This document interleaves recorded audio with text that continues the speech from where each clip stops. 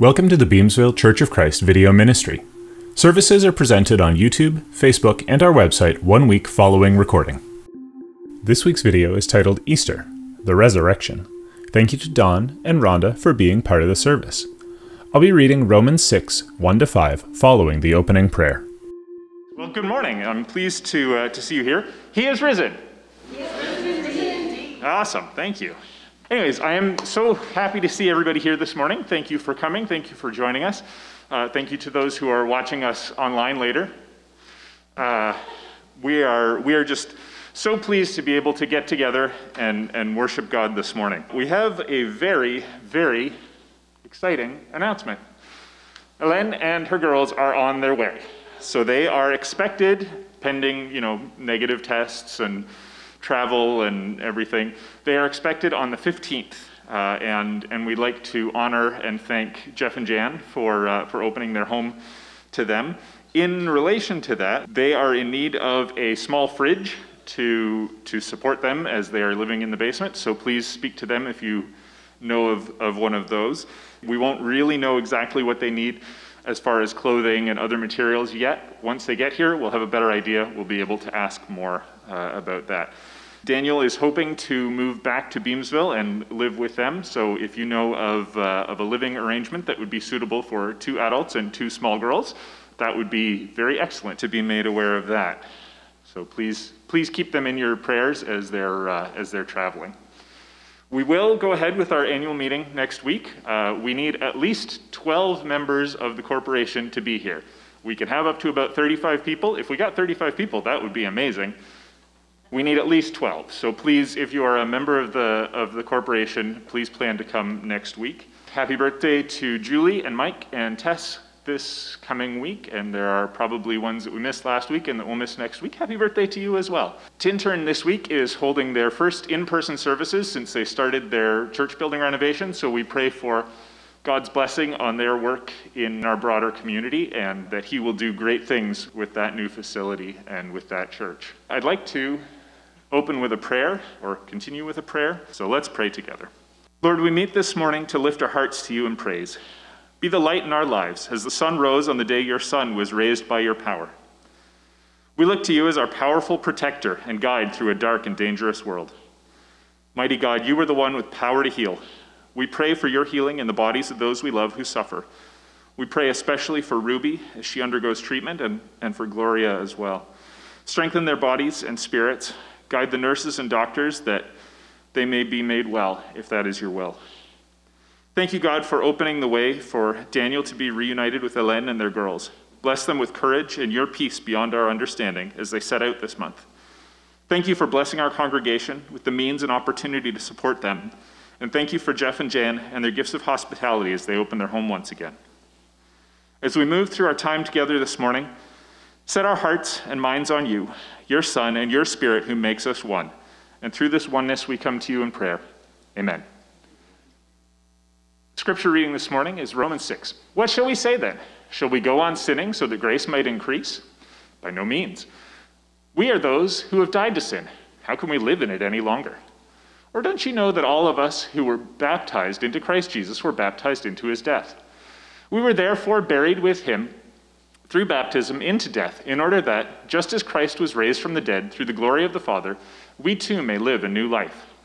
For if we have been united with him in a death like his, we will certainly also be united with him in a resurrection like his. Amen. Good morning, everyone. Even though we've done this earlier, I'd like to try it one more time, even though it was beautiful a few minutes ago. It's nice when everyone can participate. I just ask you to stand with me for a moment. Millions of people across the world are saying these exact words, and your response will be wonderful. He is risen. He is risen indeed. Amen. Please be seated. N.T. Wright, who is a wonderful theologian, tells the story of when he was in England not too many years ago. He was on his way to a Good Friday service where he would be addressing many people in this particular church. His plane was a bit late, so he jumped into a taxi, and the driver could notice that this gentleman in his back seat, whom he didn't know, was a reverend, a minister. He had his purple gown on, and he had his collar. And he chatted with N.T. Wright for a while, and he said, I see that you're a reverend. He said, well, yeah, I'm a theologian, yeah. And he said, because it's Good Friday, I assume I'm taking you to a cathedral. And he said, yes, you're taking me to a cathedral. And I assume that because it's Good Friday, you're going to be talking about the death of Jesus, but you're also going to be talking about Easter, the resurrection of Jesus Christ. And N.T. Wright said, yes, the two greatest events in all of the world, the death of Jesus for the forgiveness of our sins and the resurrection to say that life is eternal and that we're all part of it. And the taxi driver said, as far as I'm concerned, Reverend, if Jesus was raised from the dead, and I believe he is raised from the dead, everything else in life is just rock and roll.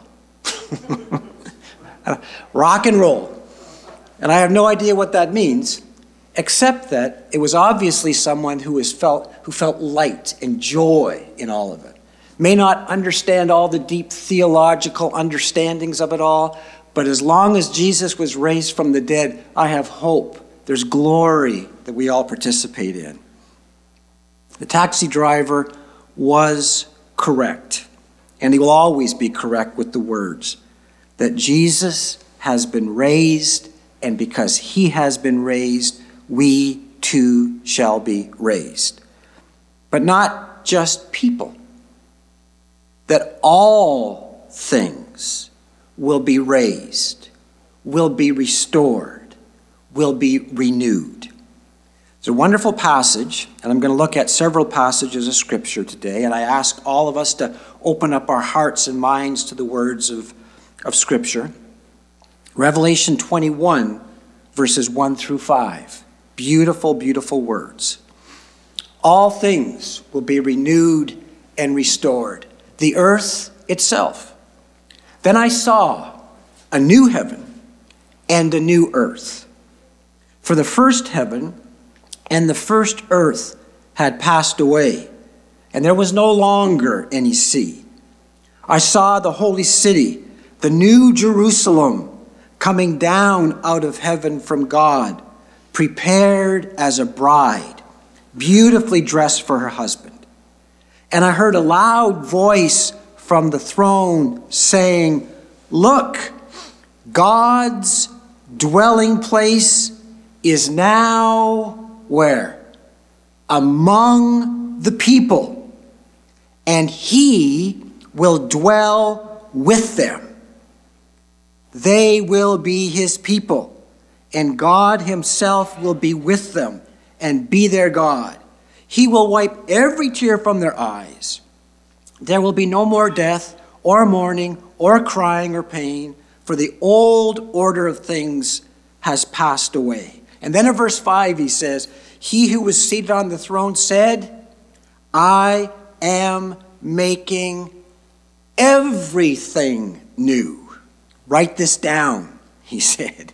These words are trustworthy and true.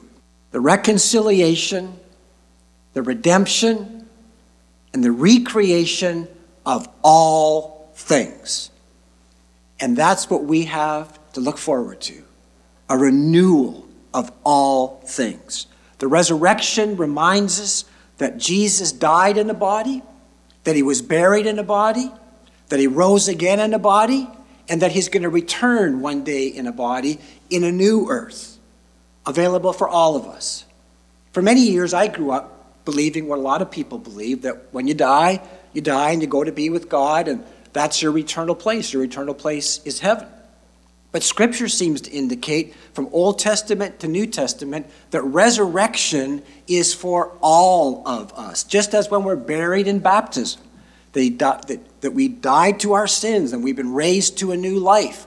And Jesus says to us, all things will be raised. As I was raised, you too will be raised in a new heaven and earth. It's not, when you read the Scriptures, it's not earth going up to heaven. It's the heavens coming to the earth and creating something all brand new. Is it difficult to grasp these things? It was really difficult for me for so many years to grasp it.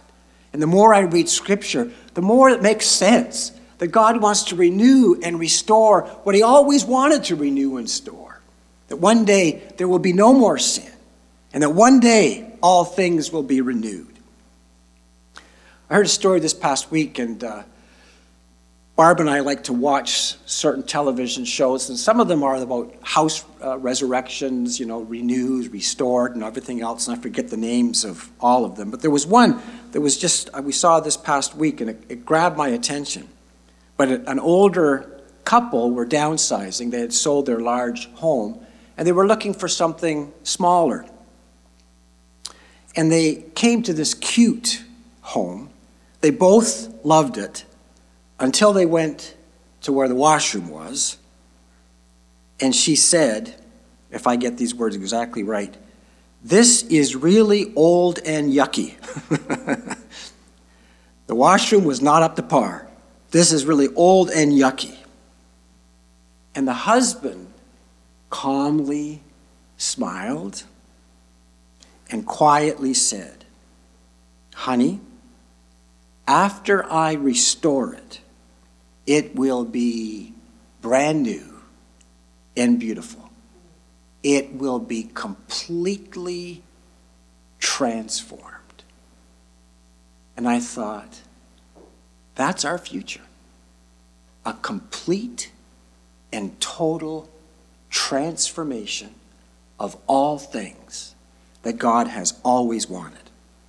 Because of the resurrection, various people talk about it. Scripture doesn't talk about the annihilation of all things. It doesn't talk about the destruction of all things.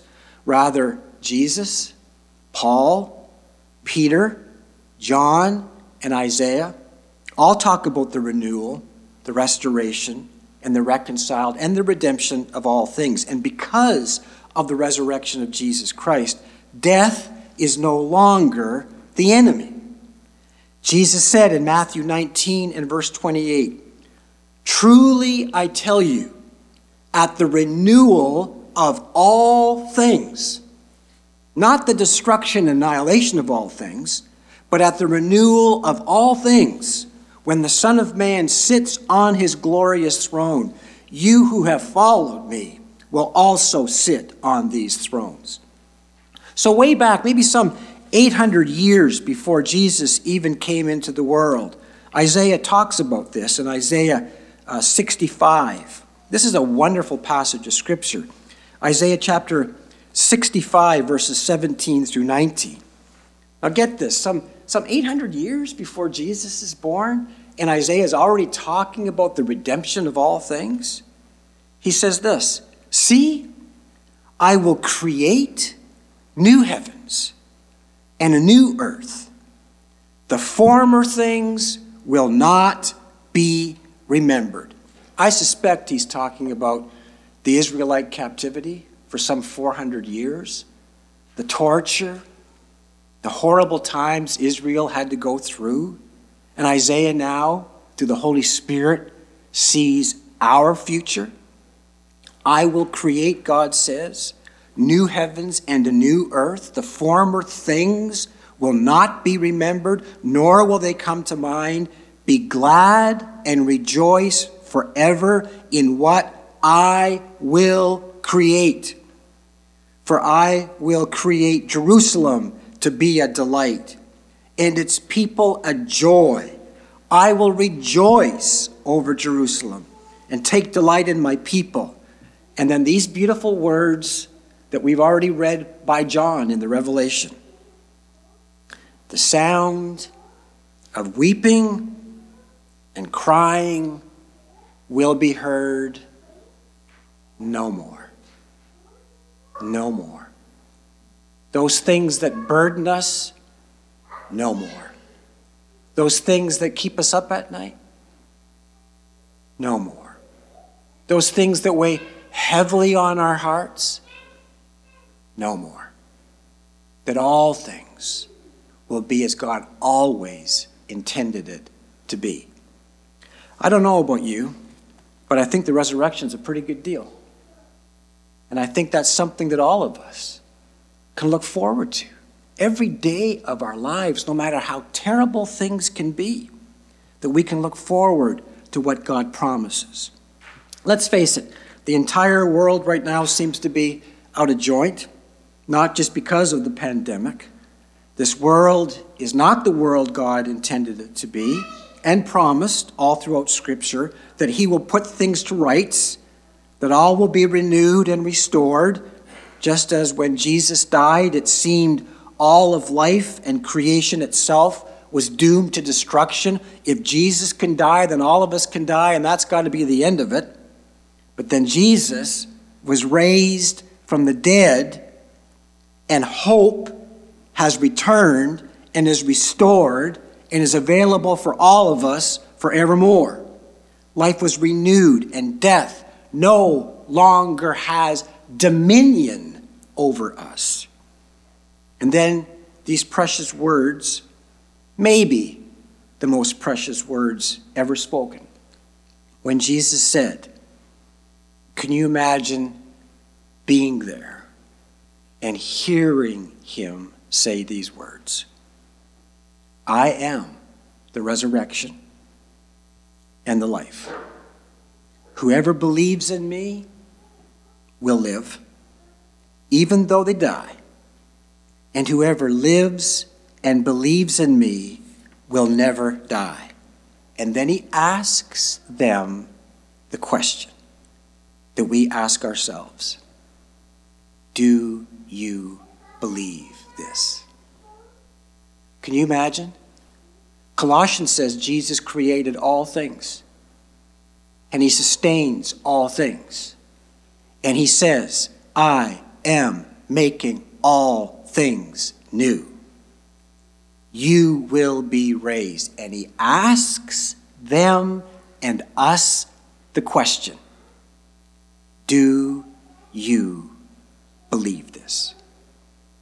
And then, of course, they witness his death, and they witness his resurrection, and they witness his ascension, and they witness his presence in their life by the Holy Spirit, just as we do, looking forward to the day when all things will be renewed and restored.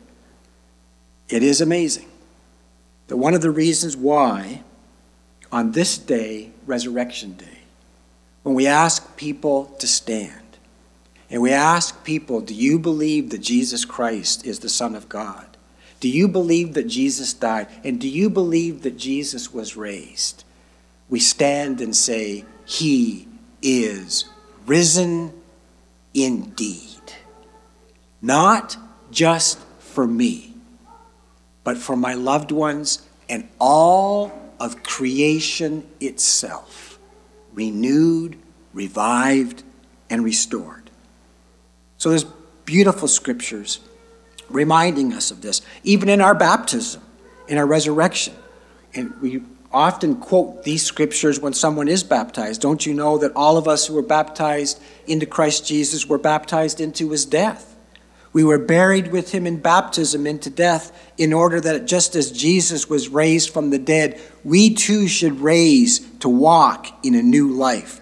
The glory of God living in us. Our baptism isn't just being put underwater and coming out of the water. It is this connection. It is this union with Jesus Christ. As he lived and died and was buried and rose again, we too died to ourselves to live a brand new life in him and wait for the restoration, the reconciliation of all things.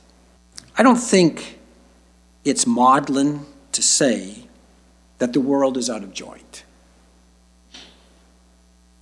But someday, God will put all things to rights. That's an English saying. He'll make all things right. He will restore, he will renew all things, including each one of us. I'd never really thought about this before, but think with me. The Bible starts with new beginnings. You remember the first words of the Bible? in the what? Beginning. The Bible begins with new beginnings. The Bible concludes with new beginnings. I am making all things new. We have no problem believing that God created the world. But for some reason, when it becomes very personal to us, that God says, I will renew you and restore all things. Now it's very personal. And the question is, do you believe this? As Jesus was raised from the dead, when we take communion, it's because we believe Jesus is the Son of God. We believe he lived to show us how to live. We believe he died for our sins. We believe he rose again, saying that death is not the end. And we believe because he lives in our hearts. He is the ongoing resurrection in each one of us, saying that as Christ lives in us, we will live always because of him. I am the resurrection and the life, your life as well as his. It's just too much to comprehend. And so he says, Paul says, and we who with unveiled faces reflect the Lord's glory, we are, whether we know it or not, we are being transformed into his likeness with ever increasing glory, which comes from the Lord, who is the Spirit. Truly amazing. We, with unveiled faces, we don't really grasp it. We are reflecting the Lord's glory. We're being transformed into his likeness with ever-increasing glory. And all of this comes from the Lord, who is the Holy Spirit. It's not just life after death, but it's life after death. He will not abandon us. He will not abandon his creation. All things will be renewed, as Paul says in Ephesians 1:10, that he will bring all things in heaven and on earth together under one head, Christ himself. And then Philippians 3:20 and 21. But our citizenship is in Canada. Well, it is. But there's something bigger than that. Our citizenship is in God. It is in heaven. And we eagerly await a Savior from there, the Lord Jesus. We're waiting for him to come here, the Lord Jesus Christ, who by the power that enables him to bring everything under his control, listen to this now, will transform our lowly bodies so that they will be like his glorious body.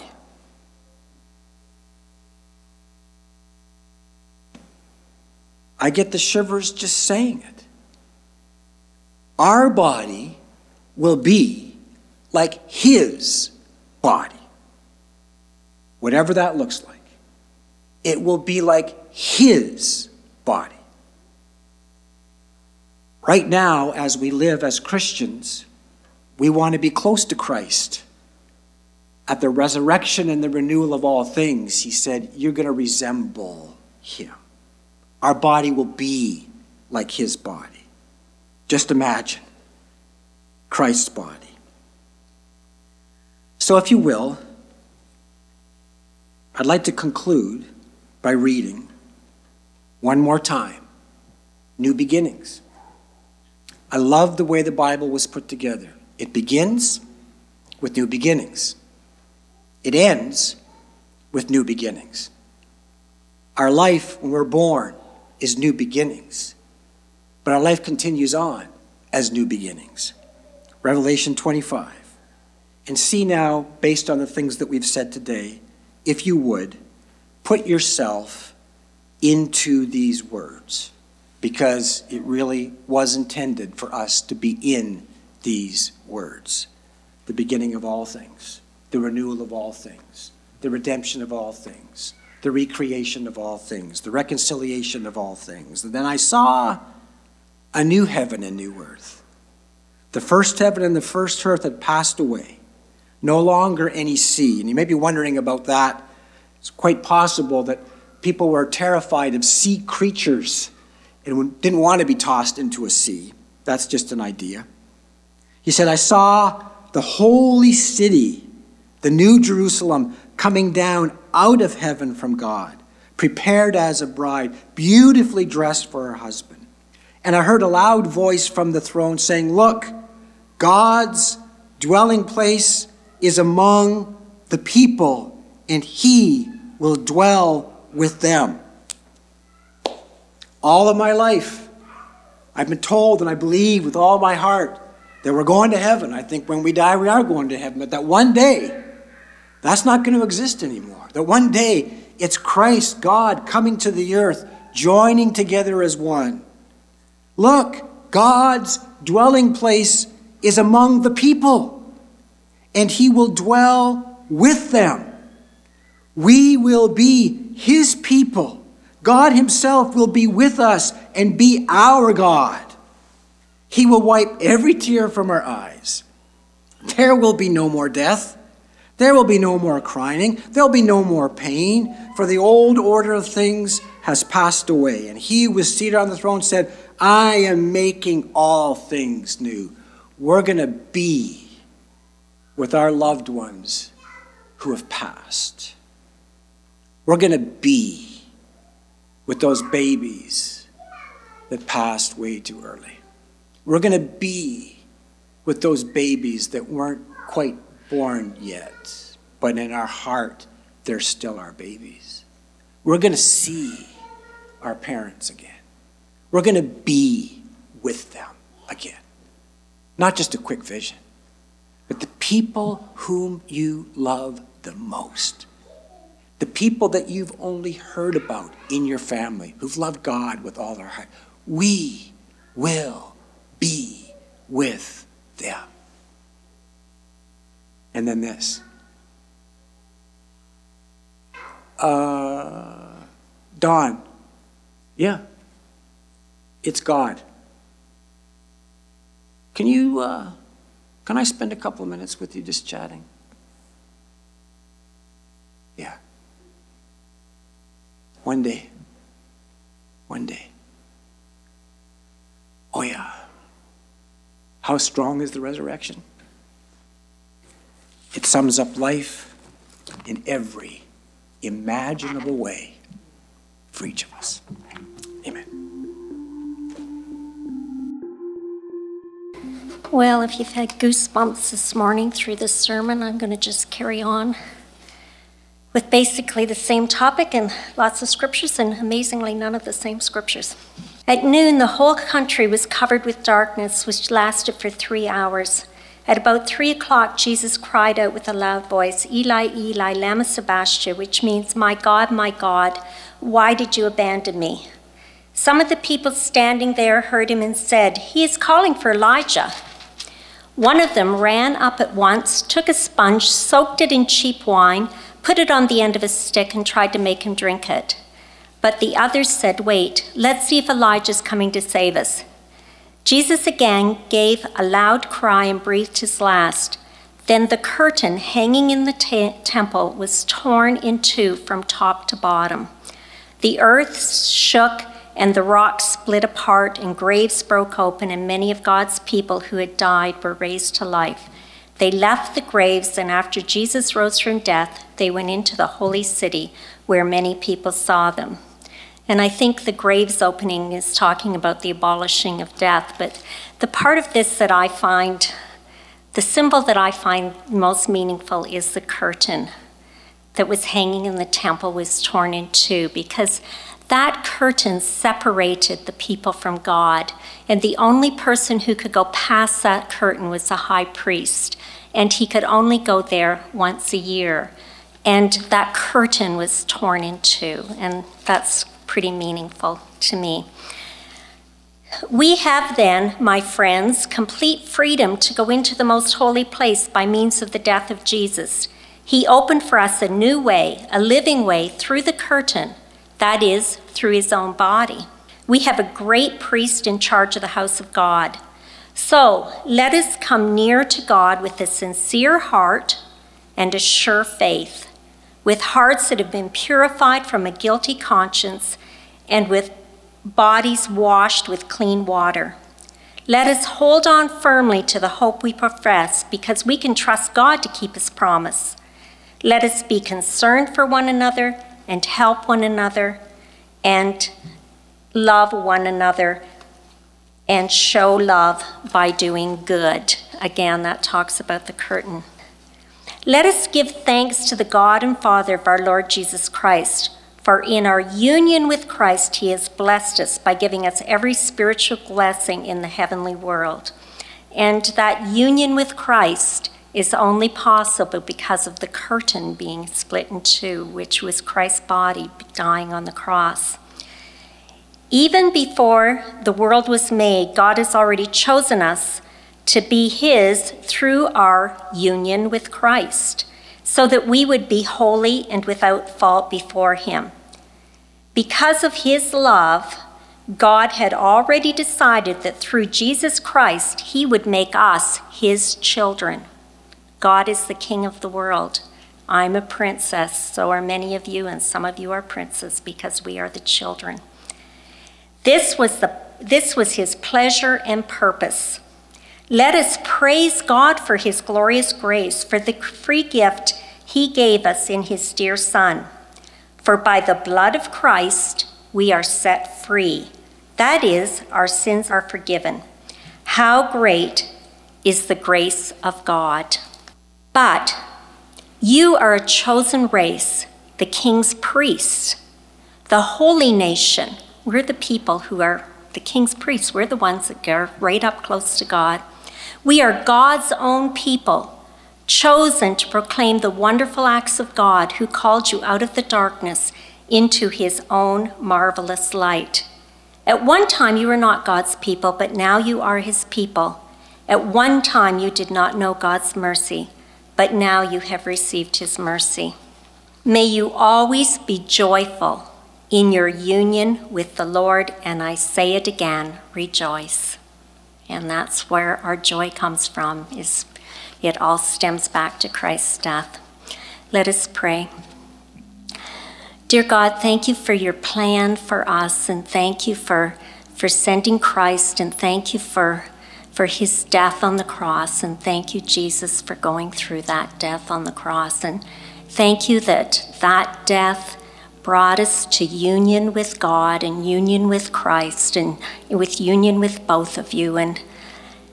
And thank you for this opportunity that we have to partake and take of Christ's body and to take of his blood and to take him more so into us each day and to be more and more transformed to be like you. In Jesus' name, amen. And you may take the bread and the wine.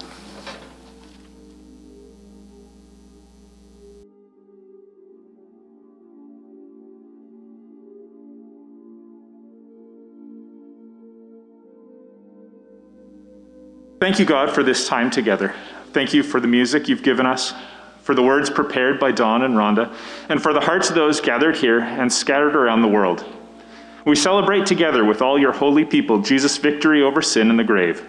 We thank you for his life, our example, his death, our salvation, and his resurrection, our hope. We ask that you bring us alongside of what you have planned. We ask you to show us what you have in mind and use our gifts, and how our gifts, abilities, and blessings can be put to work in your service. Deliver us from Satan and what his power would have us do. Give us victory over anything that doesn't come from you.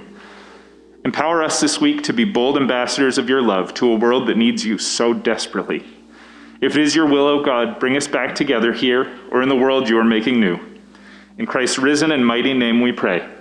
And all God's people said, Amen. Have a great week, everybody. Thanks for watching or listening. The Beamsville Church of Christ meets at 4900 John Street, Beamsville, Ontario. We are currently holding in-person services following provincial COVID-19 regulations.